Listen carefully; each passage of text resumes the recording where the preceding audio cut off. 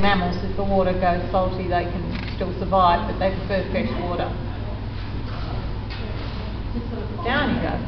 You see how hard they have to work to stay underwater. Now that little line of bubbles that comes out of their coat when they dive, that's what we look for in the wild. Follow the line of bubbles and eventually a head will pop up. They're very hard to find in the wild because hiding is what they do best. Yeah. Now, if you do want to see them in the wild, the best place to do it is here in Tasmania, because the #1 difference between monitoring here and the mainland is on the mainland.